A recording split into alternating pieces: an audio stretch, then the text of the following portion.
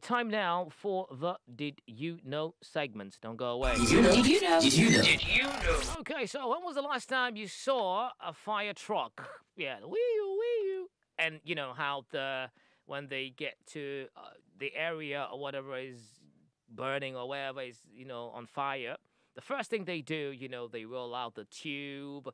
If it's something that's a story building kind of place, they kind of like start unleashing the, what do you call it, the ladders, kind of like rack it to the top, and people start climbing and put up the fire or to rescue someone. So that particular thing was invented by an African American, generally a black man. So did you know Joseph Winters invented the fire escape ladders?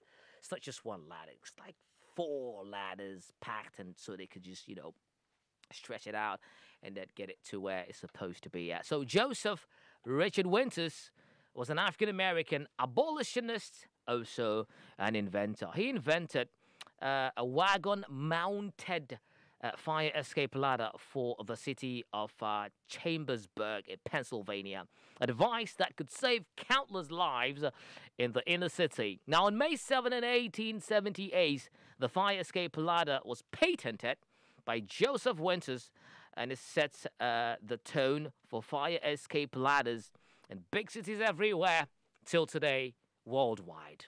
Kudos to an amazing invention by Mr. Joseph Winters, of course, of blessed memory. And that's how it is, the Black History, how rich it is, and you'll be fascinated about, the inventions and inventors, in the global African space. And that's how it is. All of these needs to be, how do you call it, commemorated, mentioned, given the necessary accolades and all of that.